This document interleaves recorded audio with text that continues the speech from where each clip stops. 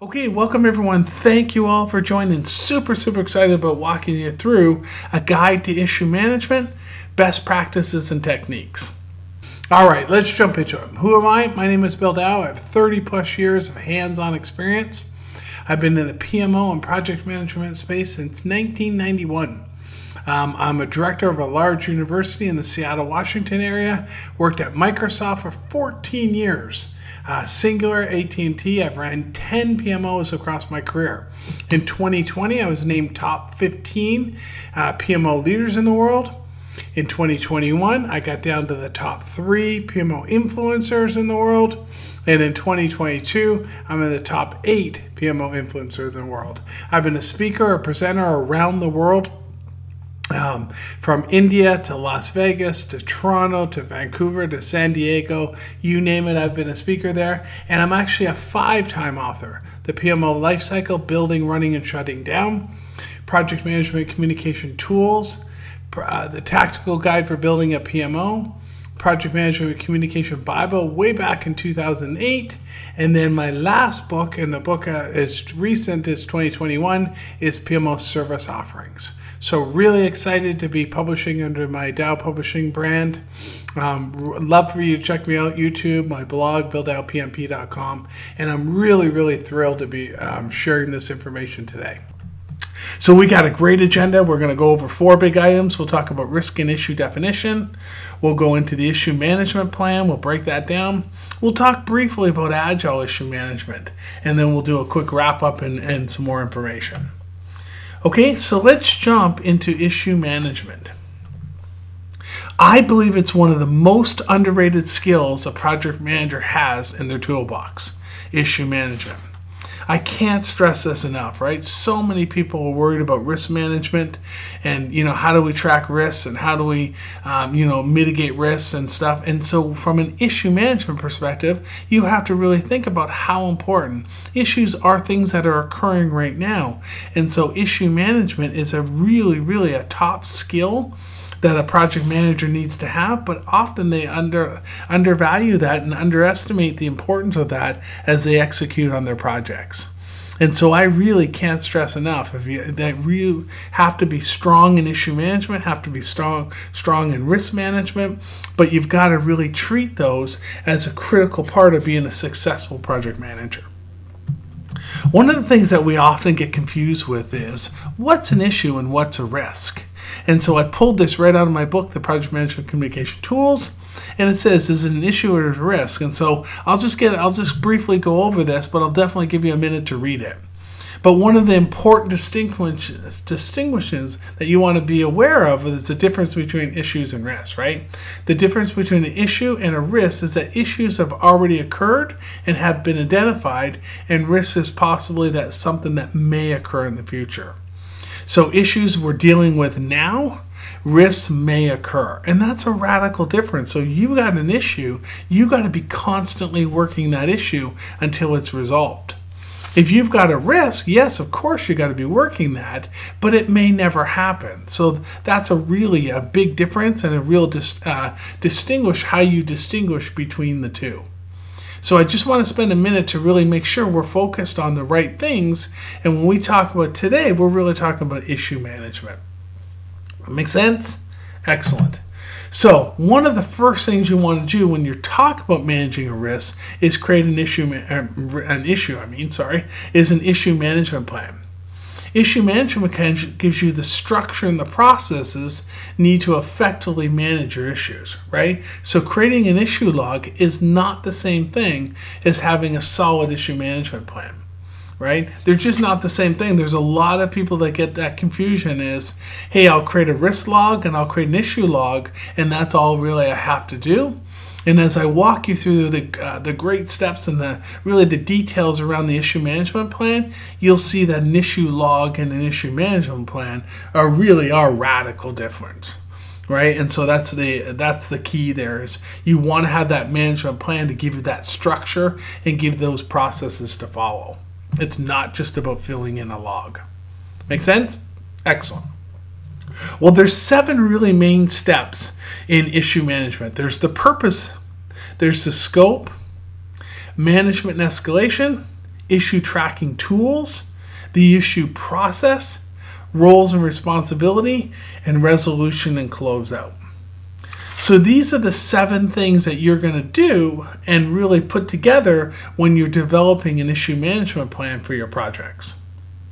So what I want to do now is I want to spend a little time and go look at each of these, right? What do they all mean? And as you're compiling this document, you'll actually have the pieces to put together to really develop a really solid issue management plan to be able to then therefore go forward and manage issues on your projects. Make sense? Okay, so let's start with number 1, the purpose. You have to define the purpose of the issue management plan. For example, issues are unseen, impacting events or problems that occur during the project. Issues must be documented, communicated, and managed throughout the project. The purpose of the document is to set the standard method and tools for tracking issues on the project. Very basic, right? But it's a key component to really kind of get out there and make sure people understand why do you develop an issue management plan, right? So you can use this purpose, you can tweak it, modify it, but I think it's important to have a purpose for your document. Now you go into the scope. So to write the scope of the issue management plan, how will the plan be defined and how are you going to control issue management process throughout the life of the project? For example, the scope could be something like, in all projects, there are always issues that come up and need to be addressed. The project's objective is to address issues consistently and uniformly, and this document will set the standard of what should be done to manage all those issues. Right? One item we cover in the issue management plan we want to manage consistently is the management and the escalation process and the resolution and closeout process, right? There's a couple of these things that you want that consistent approach to that. So I think it's really important that you have a document, you defined it, you define the steps, and therefore you can have that consistency as you execute and you drive through your issues on your projects. That make sense? Yeah. So one of the things we just talked about is the management and the escalation. So issue management can be time consuming, right? So the things are occurring to the project and they're happening on the project now. So if a project manager doesn't have a formal process, they can just be overwhelmed with all these issues and spend all their time managing issues when they really have to manage all aspects of the project. So what you want to do is you want to put a severity level around these issues. And therefore, when you talk about escalation, if you have a severity level and you have a ranking, then you'll know which ones can need to be escalated up and which ones can be handled at the team level, right? So when talking about issue escalation, we're talking about taking it to the upper management or executives to help resolve. And some things can be done at the team level, and some things, frankly, do have to be escalated. Okay, so here's a sample chart. And again, this ranking can be really what you want to do. This is just a sample. You've got low at 1 all the way up to 4. Now I'll just give you a minute to look at that. But you've got all the issue descriptions. And so using this chart or a variation of this chart is going to give you a great tool and how to escalate or not to escalate, and you're going to be able to bounce your issues across that. So if it's a low impact issue, it's not stopping anything, you're not going to escalate it. But a 2, a 3, and a 4, you're definitely going to go, hey, this project is stuck with this issue. We gotta get it up to upper management or to your executives. So it's a great tool. I've used it for years. It's a great tool to really help you understand how and when you escalate your issues. Now, the great thing about this is you take this to your executives and you'd have that conversation. You say, hey, we're going to escalate 3 and 4 to you. And these are the definitions around that. And really get their buy-off and get their opinion and approval that this is okay and that they don't want to see all the way from 1 to 4. So I think that's really important that you talk with your upper management, you talk with your executives, and you make sure that they understand when you're going to escalate issues up and down and really kind of have that on the same wavelength.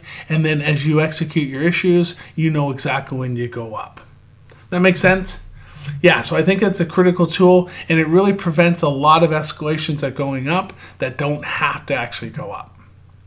Step 4 is your issue tracking and tools, right? So this is your issue list or your issue log. There's a million different names for it, right? But you do have to store a log of your issues, okay? And so you think about this, it could be really anything, but you've got some key components here, right? You've got your impact, your probability, your severity, and you have your score. And what you're doing is you're timesing your impact and your probability by your severity. Right, you've got your originator, your date open, who's assigned to. So a very basic issue list, a very basic issue log, but it's something that really stores that. You want to get that in a place where everyone on the team can access it. You want to get some good details in there. Of course, you can add whatever fields you want. I really like the impact, probability, and severity and doing that scoring, but it's up to you. There's a million different issue logs out there. But I think you have to have something, you have to make it available. And again, you really do have to understand which ones you're going to escalate up and which ones that you can just let the team handle. Okay? Step 5 in the process is your issue process. So what is the process to follow? And so what I've done is I've developed a 6-step process on how issues should be managed on the project. So you're going to identify the issue. You're going to analyze the issue and do the ratings. You'll assign an owner.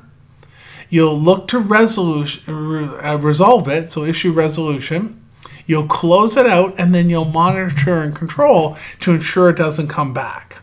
So really, this is a 6-step process, very easy to follow. And again, you could go into details. I'm not going to do that today, but you can go into details on every one of these things, such as how do you identify, how do you analyze, how do you resolve, that type of thing. We'll cover some of that, but just generally what I wanted to do was lay out a really nice, simple process for you to follow to make sure that you're tracking and you have a process to track issues on your projects. Again, this is not just about putting an issue log out there. It's about following a formal process and a consistent process to allow you to be successful in managing issues on your projects.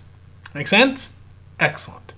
Okay, let's look at step 6, roles and responsibilities, right? So ultimately, the issue management process will fall to the project managers, but they're not going to be able to do everything. And so what you're going to do is you're going to want to define, right, this whole roles, who's responsible for all these various issues that are occurring on the project. So team members will be required to raise issues to the project manager for tracking resolution using that severity chart. But not all issues need to be raised to the project level, right? Both either to the project manager and or to the executive. So there's a responsibility that every team member has to take if they find an issue to really determine where it needs to fall. Does it have to go to the project manager? Can they resolve it at that dev level or the test level, or whatever the case may be? Or does it actually have to go up to the executives because it's project stopping, right? And it's not something that can be easily documented. You got to apply a lot of common sense, but you can use that severity chart, right? But again, if the team members are in doubt, obviously raise it to the project manager. But there's really that roles and responsibilities that there's ownership for the people on the project to really understand where and how issues are escalated throughout the life of the project. That makes sense? Yeah, so it's really that kind of bouncing that severity level, using a little common sense, and really figuring out what the right role is for, or where that issue should be escalated or not. Step 7 is around issue resolution and closeout. So as the project progresses and issues are opened and they're closed, right, you need to have a formal resolution and a kind of a closeout process. So this is where the project manager goes in, works with the team, sets it to complete, right? And the team and everyone agrees that the issue is complete, and then in the issue log, it's actually set to complete. So you want to have that formal process. You don't just want to have people randomly going in there and closing issues and opening issues. You want to really have that formal closeout process to make sure the team members and everyone's on the same page, but really understanding that there is a process to follow. And it can't be done randomly. Issues are too important. They're too often impacting projects and the execution of a project. So you really want to have some formality around how you close that out. That make sense? Yeah, so do it in a team meeting, do it in a status meeting, but don't just have people randomly closing issues. You should have it done through the project manager. Okay, what I want to do now is just briefly change topics and talk about issue management in the Agile world. And so there's lots of, we don't have to track issues, we don't have to track risks. Well, I really challenge that and I say, I think you do. And I don't think it's any different. And so when you think about the issue management process, you identify it, you log it, you clarify it, you remove it, and you monitor and review it. And so when you think about this 5-step process with Agile, it's identify the issue, log the issue, clarify the issue, and then eventually remove the issue and then monitor and review that issue. Not that different from a traditional project management, traditional waterfall, traditional projects. But when I look at issue management and an Agile or a non-Agile, I think it's really identical. I think it's the same process, the same rigor, that same structure needs to be applied.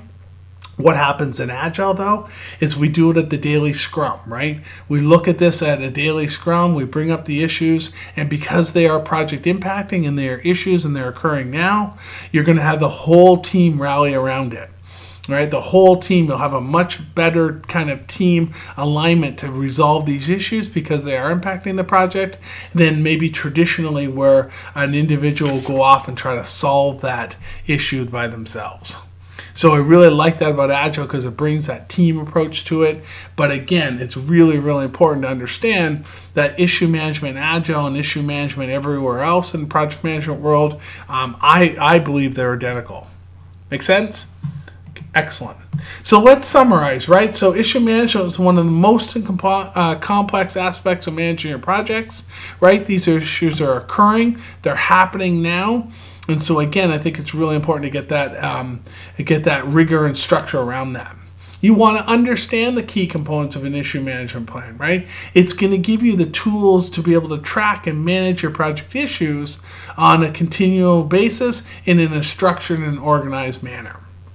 Agile issue management follows the same process, right? It's important to track issues consistently in both Agile and non-Agile environments. So don't let people tell you that they're not available and they're not something that that you need to do in the Agile environment. It's just not the case. Any more information in my book, Project Management Communication Tools, on Amazon today. So super excited for you guys to check that out. Get with me, Bill Dow at DowPublishingLLC.com. There are my 2 books, PMO Lifecycle, Project Management Communication Tools. Get with me on LinkedIn again. Thank you all very much for your time, and I appreciate your time today. Thank you all. Bye-bye.